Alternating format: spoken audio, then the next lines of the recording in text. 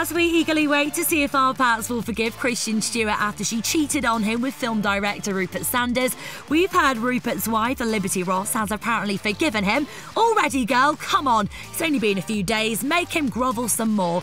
Yeah, it's claimed she's prepared to give him a second chance, but it's not looking the same way for Kristen. Rob's apparently packed his bags and left the home they shared together. But the drama doesn't end there. It's thought Rob's now demanding to have a face-to-face chat with Rupert.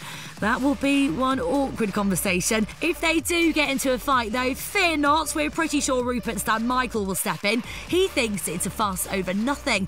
Yeah, we think someone showed him the wrong photos.